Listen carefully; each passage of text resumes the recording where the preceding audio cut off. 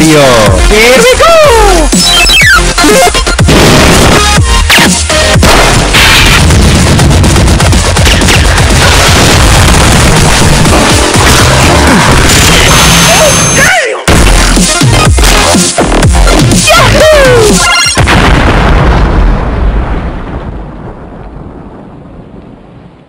How you guys doing? Welcome aboard the next video. Today we're going to discuss the rise and fall of THQ. This is a historic look at THQ as a company, how they rose to where they were and how they fell and where they are today. So let's go ahead and get started.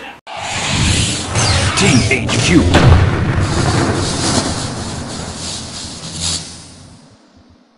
In 1989, a company named Trinity Acquisition Corporation was founded in New York as a shell company in order to raise money at the time for an unknown venture of some sort. About a year later, in April of 1990, the former co-founder of LJN, Jack Friedman, who ended up investing $1 million and setting up shop in Calabasas, California, thus starting THQ, or Toys Headquarters. Should also be noted that LJN stands for Norman J. Lewis's initials backwards. He was a man that hired Jack Friedman as a sales representative back in the 1960s. LJN is also responsible for some of the worst NES games we have ever known. Games like Jaws. Remember that monstrosity if you're old enough? That game was ridiculous. Any of the Back to the Future games, they were absolutely terrible. I think the first one was the worst. I've heard many people say that Back to the Future 2 and 3 were more playable than the first one, but they were still terrible games.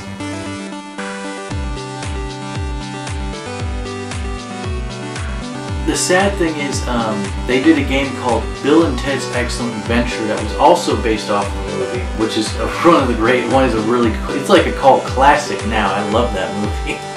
But anyways, Keanu Reeves is amazing. They did a video game on Bill and Ted's Excellent Adventure, and in almost every list I could find with different people giving their own opinions on the worst NES game of all time, Bill and Ted's Excellent Adventure has always been somewhere in the top 3s of most lists that I've seen. So it's considered one of the worst games of all time. Now this company really, LJN really doubled down on making games that were based off of movies, and they were always terrible. So let's go ahead and move on. In September of 1990, THQ acquired Broderbund's video game division. Just so you guys know, this is actually the company that created the Prince of Persia franchise. The first one being made in 1989 for the Apple II.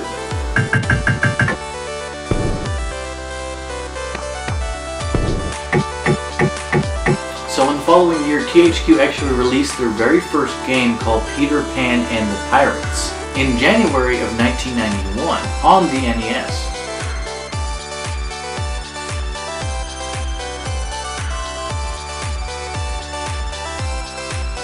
Even though many of us know it as THQ, the company would sometimes present its name in this form and fashion that we're not familiar with on their video games box art and their manuals from time to time. Now, of course, also in the same year as the release of their very first game, THQ agreed to be acquired by Trinity Acquisition Corporation. This was in order to do a stock swap, which was valued at approximately $33 million.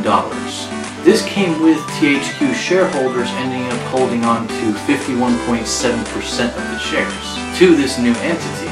Now, of course, the THQ name was retained, and Friedman was announced to be the company's president. THQ acquired the video game developer Black Pearl Software of Chicago. Now, in 1994, THQ completely got out of making toys for children and focused entirely and solely on video game creating and making. Also, at that same time, they finally decided to drop this stupid piece of crap off of their logo. Jack Friedman, who had always been interested in creating a toy company, ended up leaving THQ, and as we know, he was the one that created or co-founded LJN and THQ. They would not have existed without him. And in 1995, he decided to leave the company to start a new one. Now, something that I should add is that Jack Friedman was a brilliant man. He was intelligent beyond reason.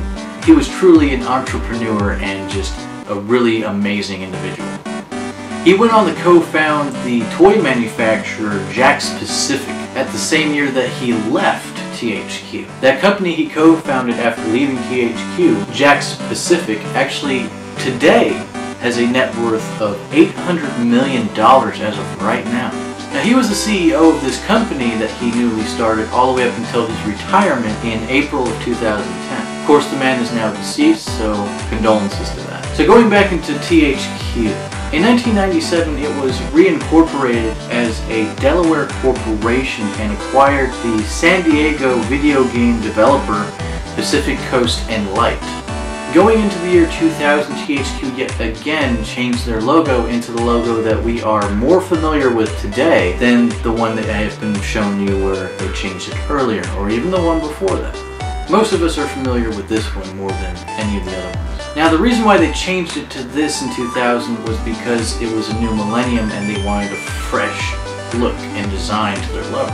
For the next 11 years, they're going to stick with this logo and just hold on to it. In February of 2000, THQ was facing a class action lawsuit over a federal security law violation.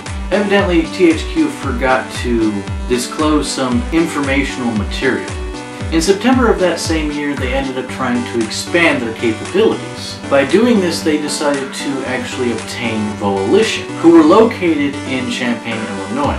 Now, Volition, a lot of you may know, did basically Destroy All Humans series. Which was a fantastic series. We all love playing those. And if you haven't heard of that series, you definitely need to give it a try. Now, since the time they started actually obtaining all these individuals, such as Volition, their studio actually grew into 11 across the globe. By doing this, this allowed them to actually create, design, and publish games across every platform of gaming, including PC, all across the board, year-round, basically always making money. They had studios such as Relic Entertainment, Blue Tongue Mountain, Juice Games, Chaos Studios, Vigil Games, and if I remember correctly, Vigil Games was famous for the Darksiders series. Definitely another series that you guys should check out. The first one I heard was much better than the second, but I'd still give the second one a run for its money.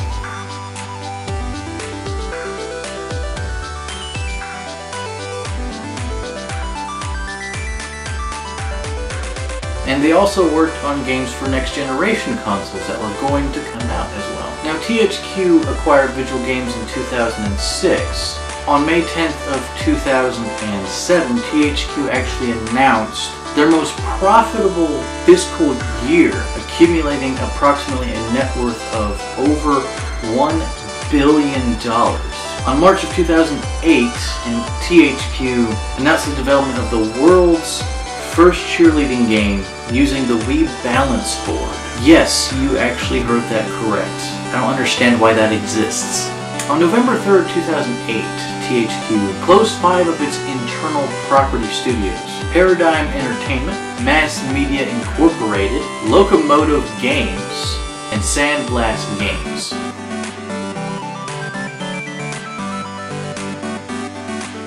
Then in 2009 we hit a major recession, and I bet you can guess what happened there. Have you ever heard of Circuit City? How about Blockbuster? You ever heard of that one? I actually have Dark Alliance 2 on the Xbox, which I recently found with the Blockbuster case. Pretty interesting. And side note, I also found a case, a replaceable case for it. Complete, of course.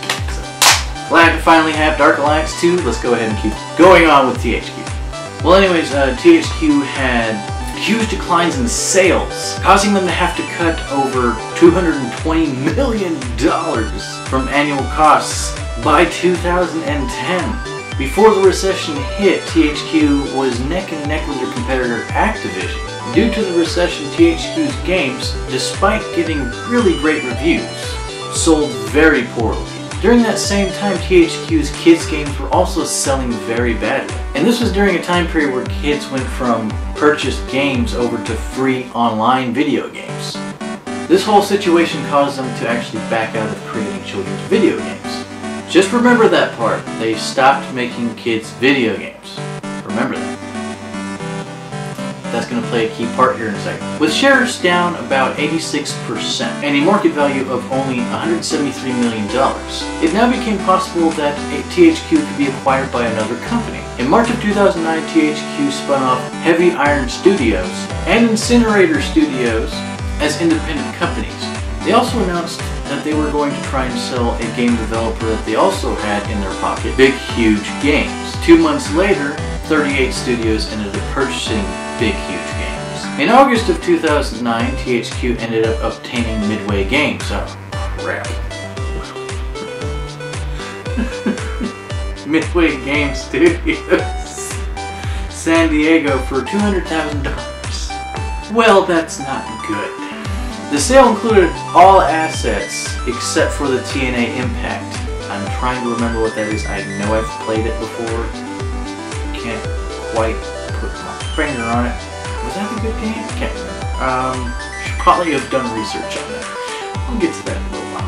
Anyways, in August of 2010, THQ unveiled the U-Draw game tablets. If you have never heard of this before, you're not alone. I didn't know this existed until I did the research. I had no idea this monstrosity exists. It was overpriced, over-budgeted, and under-advertised. Hence why a lot of us probably never even heard of it in the first place. Not to mention they withdrew making children's games, for Christ's sakes. So what the hell were they trying to do with this heck of crap? It's so, oh my god. No. Anyways, on January 12th of 2011, THQ revealed their new logo, and in March the same year, suffered a 26% stock drop after releasing the game Homefront. Damn. I had a copy of this game. When it first came out, I had a copy of it. I waited a little while, and it didn't take long before the prices on them just dropped, and they were selling them for dirt cheap. I actually got a copy of that game. You know, how do I put this? It wasn't exactly a bad game, but you couldn't really call it good either. It needed a lot of work to be a good game, and it wasn't quite on the verge of being bad. It had something going for it, but it just didn't quite hit it on the head. In my opinion, it wasn't too bad, but it definitely could have been way better than it was. Even reviewers were saying, like, I remember this. Even reviewers were saying it was the game we never wanted. I was just laughing so hard when I saw that. I remember that. But anyways, due to the stock drop THQ experienced, they had to close off Chaos Studios, who made the game. On July 27, 2011, THQ ended up dropping their long-running franchise Red Faction due to the poor reception of Red Faction Armageddon. No! God! No! God, please, no! No! No! No! That kind of hurt me a little bit, to be honest. No!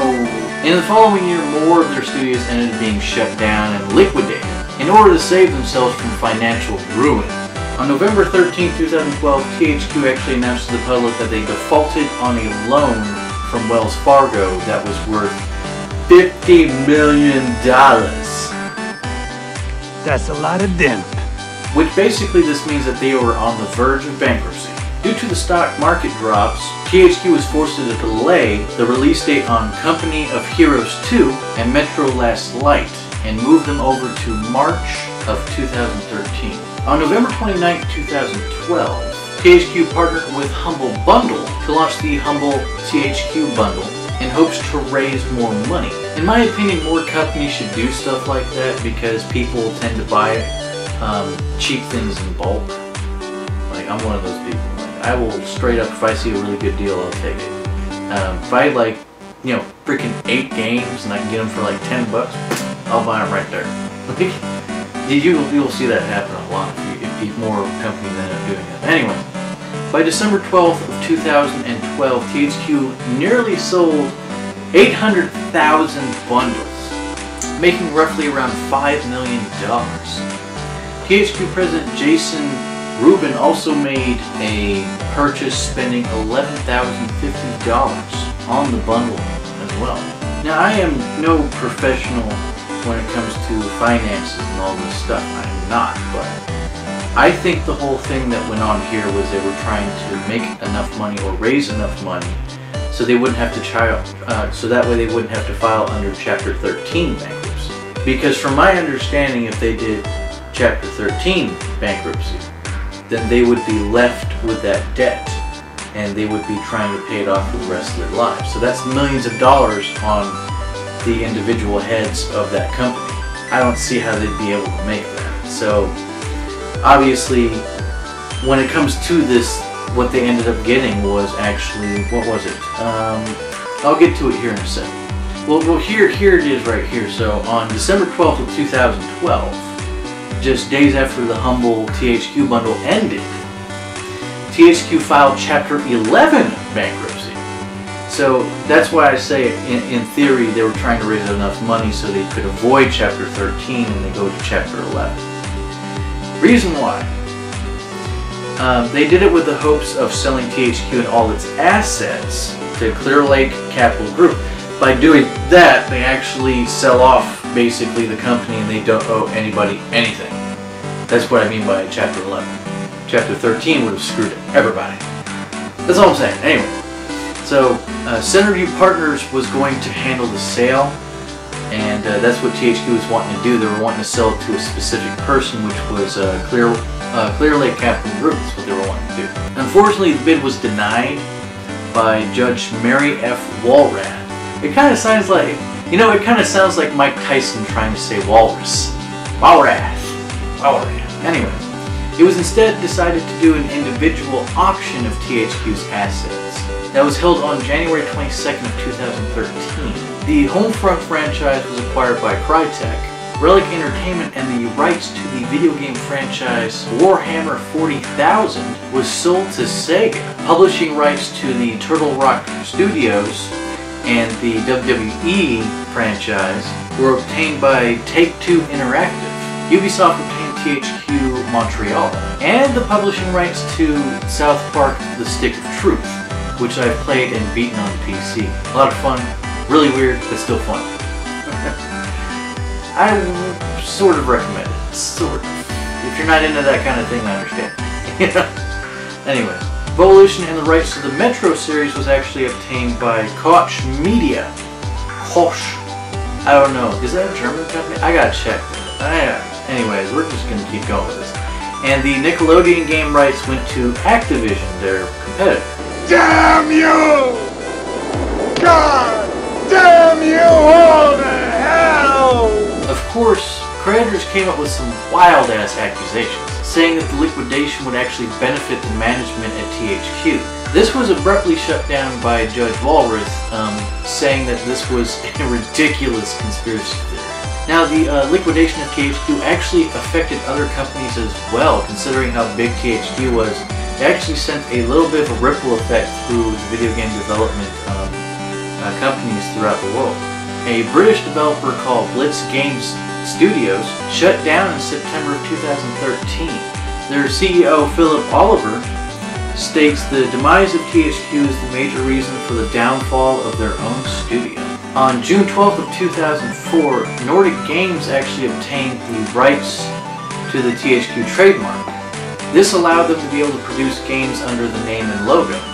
In August of 2016, the company was renamed to THQ Nordic as to make an effort to associate itself with the historic name brand. Now, as of right now, THQ Nordic is actually in the works on a Darksiders 3, for those that are actually interested. It's due to be released in 2018. Now that does it for this retro gaming history video. Please let me know in the comments if you would love to see me cover any other topic in retro gaming history. I will definitely do it. Right now I'm running a little low on what I'm going to do, so I need to sit down and brainstorm on what else I'm going to talk about. As far as I can tell, I'm probably going to do midway until I come up with something else. But if there is something specific, like a game series you guys really love that doesn't get enough attention, or even if it's a popular one you guys really love, I will cover it. Just let me know in the comments and I will get to you and reply to you as well. Now, as always, don't forget to click that like button down below, and if you haven't, please subscribe if you haven't done already. And as always, remember 22 and stay classy, bros.